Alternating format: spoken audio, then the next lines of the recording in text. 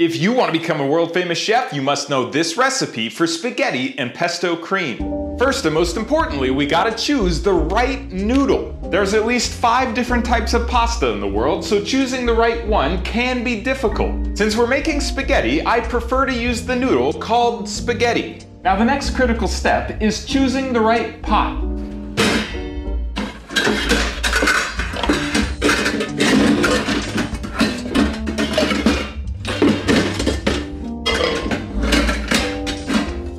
If your pot is too small, like this, the pasta can overflow and cause an explosion. To be on the safe side, choose a nice large pot like this. Next, fill the pot half full with water and turn the stove to high heat.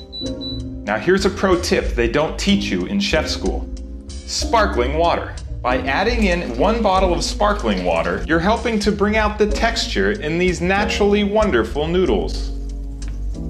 When the water is boiling, gently break your pasta and place it into the pot. And now it's time to make the pesto cream. Now for this pesto cream recipe, you're gonna need the following items: an emulsion blender, cheese, salt, lettuce, and pepper. Now the first thing you're gonna wanna do is rip off chunks of this lettuce and shove it into the blender. You want it to be about 3/4 full.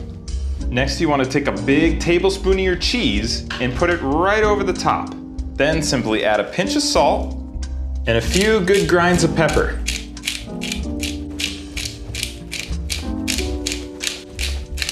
Perfect. Then you want to hit it a few times with the emulsion blender just to pack it down a little bit. And now it's time for my secret. Even though we're making a pesto cream sauce, don't use cream. That's right, my secret ingredient: oat milk. Since pasta is made from oats, adding just a 1/4 cup of oat milk into the pesto is really gonna help that natural flavor of the pasta pop. And now you can hit this again with your emulsion blender until the desired consistency is achieved.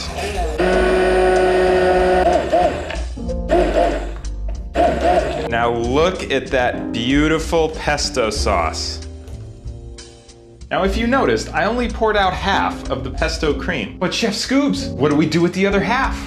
I'm gonna show you right now. So we're back over here with our pasta where we've pulled it off the heat because it's been done for the past few minutes. Now, great recipes are all about flavor. So while the pasta is sitting, we're gonna pour half the pesto cream right into the water. Now this is gonna help that pasta soak up that flavor even more. After a few minutes, the next step is to drain the pasta and then put it back in the pot. From here, you wanna add in just a touch of olive oil and a pinch of salt.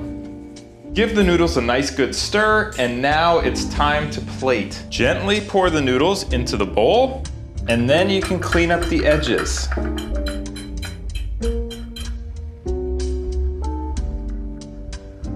And now with one final touch, you can spoon that beautiful pesto cream right on top of the pasta.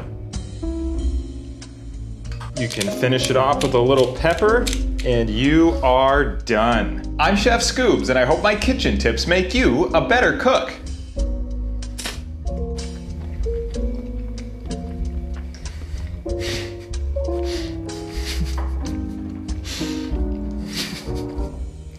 It's delicious.